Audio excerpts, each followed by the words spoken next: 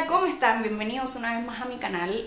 Voy a grabarles ahora un video súper solicitado que habla de mi rutina de rostro para un tipo de piel como el mío. Es un tema, la rosácea, más común de lo que pensé. He hecho varios videos a lo largo de mi carrera de YouTube sobre este tema porque es algo que no hay mucha información. Yo he tenido que buscar información solita.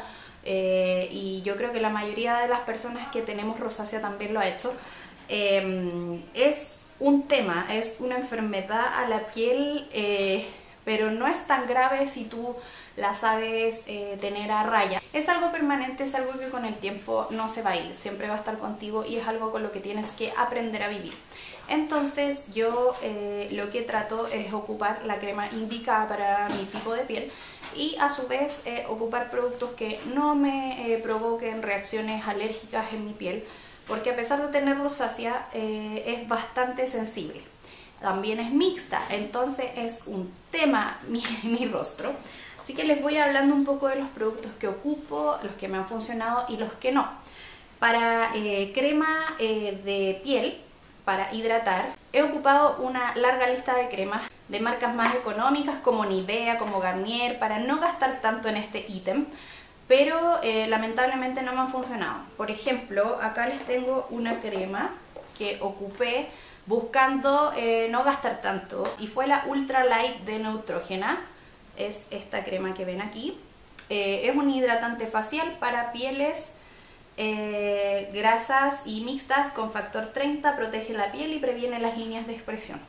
Es de textura bastante líquida, como pueden ver ahí, y yo la compré con el fin de gastar menos en crema. Me costó, no sé, alrededor de 4.000 y 5.000 pesos, que es mucho más económico que lo que gasto en la que les voy a mostrar después.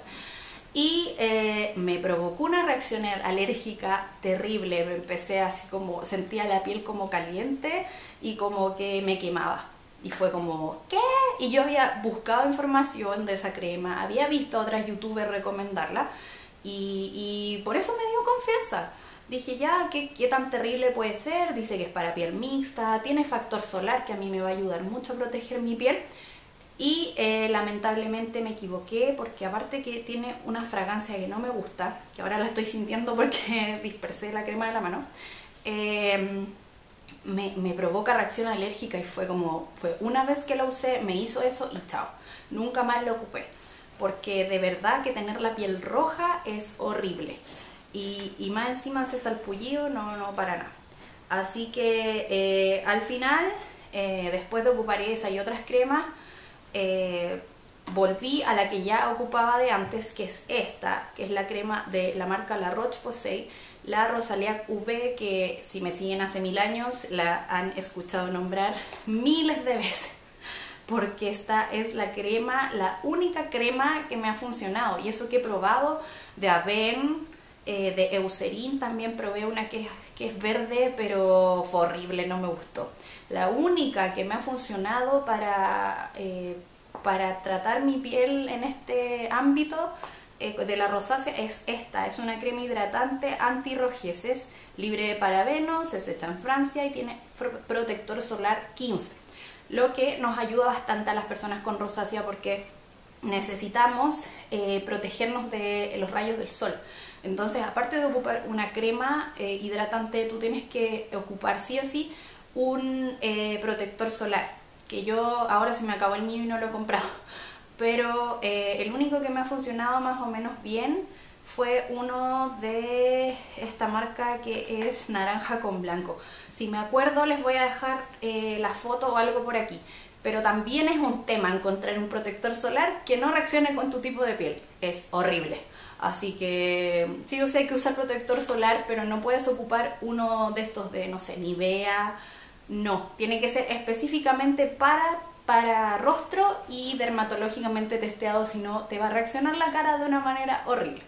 Entonces, esta crema tiene un valor de entre 15.000 a 20.000 pesos, fluctúa, porque depende de la farmacia donde la compres. Yo trato de comprarla casi siempre cuando hay 2x1, cuando encuentro una oferta, porque es muy cara.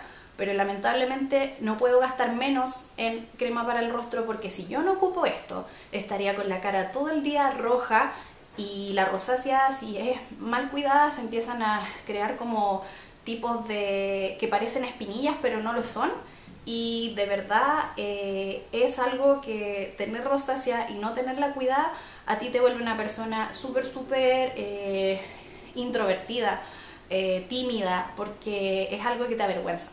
Entonces yo siento que es bastante importante cuidar la piel con rosácea para que este tipo de cosas no afecte tu forma de ser, porque a mí me pasó bastante. Entonces siento que al hacer este tipo de videos quizá pueda ayudar a alguien que está sintiendo lo que yo sentí y pueda dejar de sentirlo. Así que esta la compré en 2x1, ahora se me está acabando. Esta la ocupo en las mañanas y en las noches un poquito, y al tener este factor solar ayuda bastante con el tema de la protección del sol.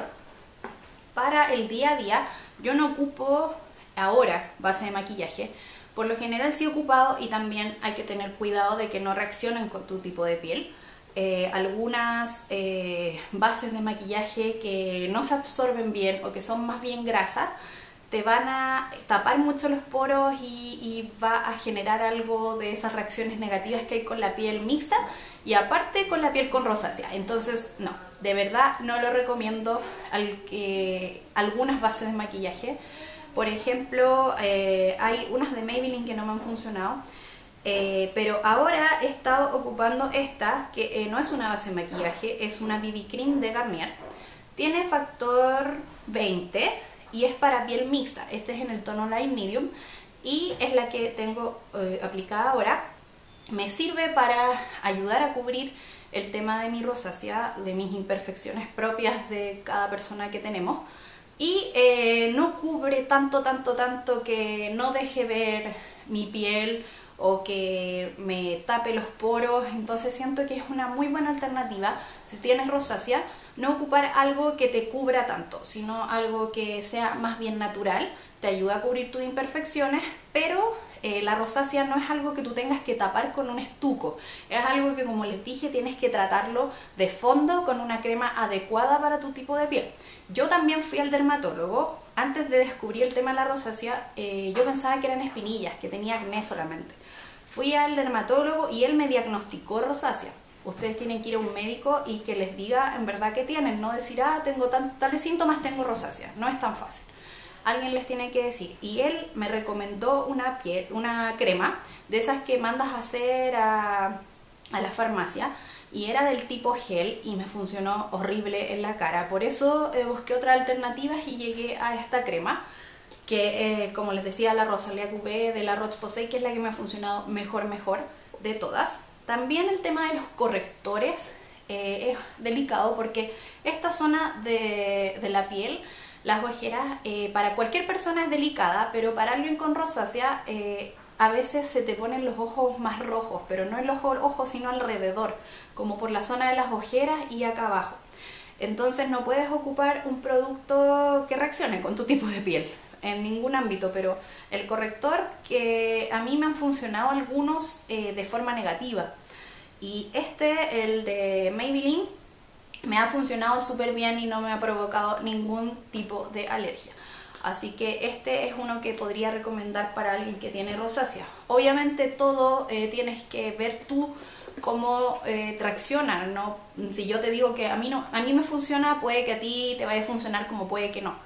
En rosácea es difícil, así que por el tema, por ejemplo, de la crema de la Rosacea UV, yo te recomiendo que vayas a algún counter de la marca y cuentes que tienes rosácea, que qué sé yo, y pidas si te pueden dar una muestra. Te dan unas botellitas chiquititas y probar si te funciona, porque es un producto bastante caro, que no es la idea que la compres, no te funcione y te quedes con la botella llena. Entonces pedir una muestra y si te funciona, seguirla comprando. Así empecé yo y hasta ahora la sigo comprando. Para desmaquillar también hay que tener cuidado, porque hay toallitas desmaquillantes que me provocan a mí una reacción alérgica. Por ejemplo, usé una vez una de Petricio, que el envase es verde, y me reaccionó con la cara, se me puso roja, aparte de que en sí la toallita era muy mala, entonces no me quitó el maquillaje como debía, me dejó un enrojecimiento en la cara horrible. Y también me empiezan a dar como alergia en los ojos, entonces mal.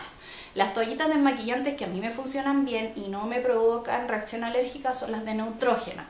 Tanto la verde, nada que ver, me quedé pegada con Petricio.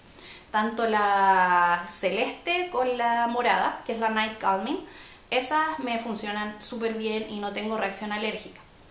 También si te provoca reacción alérgica en el rostro una toallita desmaquillante, mejor úsala solo para los ojos, y en la piel ocupa alguna loción micelar o alguna crema como esta. Para los ojos también ocupo algún desmaquillante bifásico porque ocupo máscaras de repente que cuesta removerlas, entonces ahora estoy ocupando este de L'Oreal, que es de estos bifásicos que tienes que agitar para que se mezclen los componentes.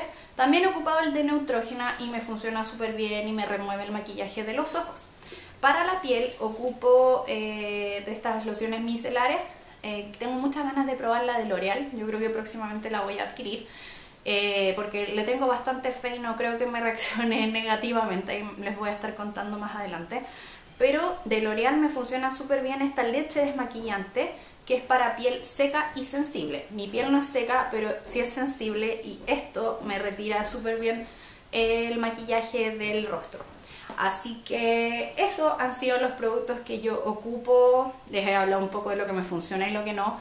Si quieren alguna otra cosa sobre la rosacea, puedo hacer este video versión 2, versión 3, versión lo que necesiten, porque siento que puede ser un aporte para cualquier persona que esté pasando por lo mismo. Yo, gracias a Dios, he tratado de mantener mi piel calma y con estos productos lo he logrado, así que espero esto les pueda ayudar a encontrar su rutina ideal, que de verdad hay que ir paso a paso tratando de construir la rutina, porque hay productos que funcionan, otros que no. Es horrible cuando te reacciona un producto en la piel.